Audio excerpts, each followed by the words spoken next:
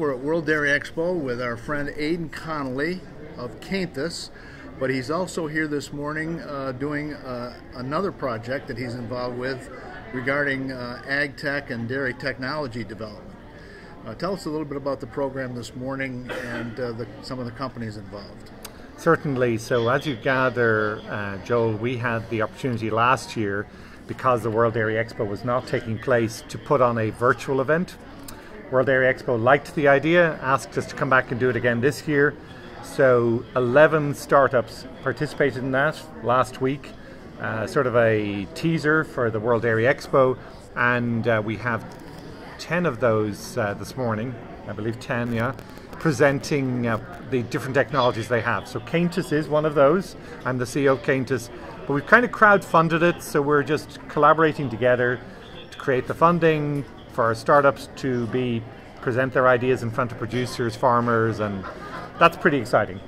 And you did have a couple of weeks ago an online version of this same group of presentations that probably folks can find if they do a little bit of Google work, or if you have the website in mind. World Dairy Tech Expo Spotlight, and that's, I think, WDE Tech, TCH, spotlight.com, but you'll Google it pretty easily. I think it was very, very professionally produced.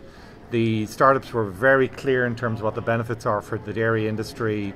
We didn't just do farms, we also did the dairy milk supply chain. But it's just another indication of how many great technologies are coming out at the moment. Indeed. Well, speaking of new technology, what's the latest from your company? What's Cainthus up to these days? More cows on the system. We have a considerable footprint in the United States. Just started doing business outside Saudi Arabia, Europe. The product itself, which focused on feed deliveries, feed bunk management, has this year introduced new elements relating to behavior. And in the last month or so, we've introduced 2 or 3 more features. One, which is the ability to count cows in real time. So on your phone, you know exactly how many cows are in the pen. Not sure why it's quite so critical, but cows seem to appear and disappear from the pens, a little bit like Star Trek, I guess. Beamed up, beamed down. We never know why. So real-time cow count is really cool. Headlock alerts, alert on your phone to tell you when cows have been locked up for too long, and feed bunk alerts telling you if the north end, the south end, the middle end are out of feed for too long. So that alert system is being people seem to be very excited by that. They feel that that's going to be another game changer, allowing them to manage the farms better. And of course, with current feed prices, if you've 4,000 cows, you're spending $1 million a month on feed. So feed is still the most critical thing from our perspective to manage on a farm today. Sure.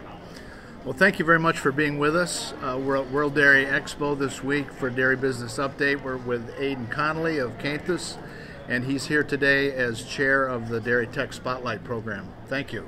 Thank you. This is Joel Hastings for DairyBusiness.com.